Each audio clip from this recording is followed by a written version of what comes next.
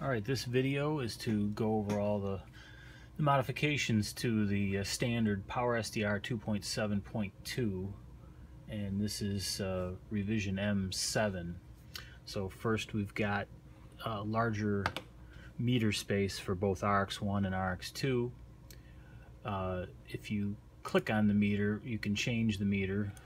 There's two different styles, TR7 and then just a curved analog meter. And I've added a new feature called Signal Peak, which has another needle in there, a red needle, which kind of holds the peak for a split second. And to go along with those meters, when you key up, like I'm on ALC, you get a green ALC. Forward power is blue.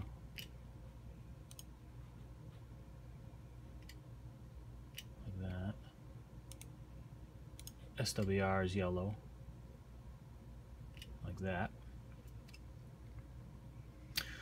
The next thing I've added is frequency entry. When you enter in your frequency now, you can enter in, let's say you want to go to 7200, just type 7200 and you'll go to 7200. If you want to go to the 160 meter band, 1800, you don't need to use the decimal point. So but you could still do it the normal way for both VFOs.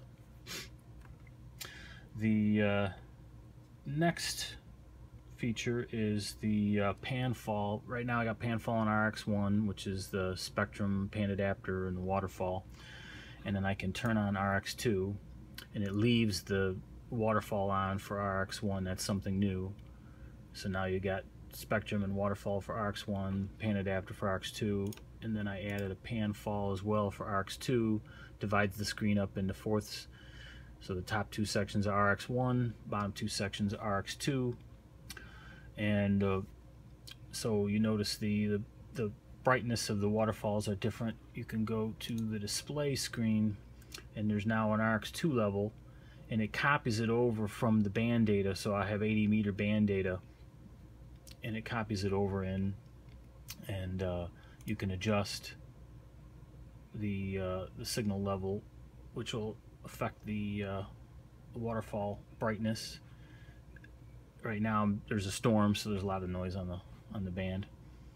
And I also added a TX level, low level, so when you key up on your microphone, for example, you'll use a different level, low level, and it uses 0 dB for the high level since it's audio. So that takes care of that portion of it. So we can turn off that. If I key the mic, that now instead of being overly saturated, you can play with what kind of brightness you have on the waterfall. The other thing is I added a gray fall.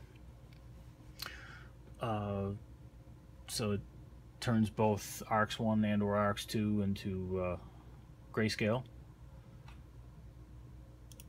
And then the next feature I added is the ability to move the waterfall. If I jump on a frequency here, it moves over. The black spaces are where there was no recorded data. So you can move back and forth, zero on a signal, and it all moves with the signals.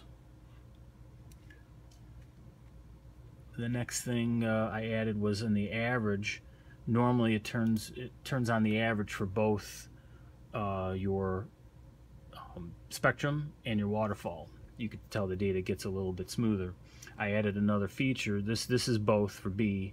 You hit it again and now it's P, so this is still averaged, but now this is not averaged anymore.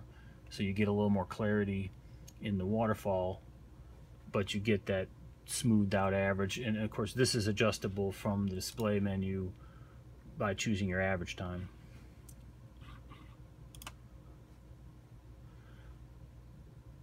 And then you cycle it, turns it off. So you can go through all three modes for both RX1 and RX2. Oh, we've also added the DJ console. So when you go to General, there's a user interface in here now for the DJ console. I have no idea how to use the DJ console. I just simply added the source code in for that. We fixed, when you go to 6 meters, now the S9 reading on 6 meters is correct dB. I believe is a negative 93 dB. So that's been corrected for anything above 30 megahertz. Also, you can click on these to turn them off. Those are power, 3 different power meter readings for the display. We've also added voltage and temperature of the PA for the Flex 3000 and 5000. And I believe that is about it.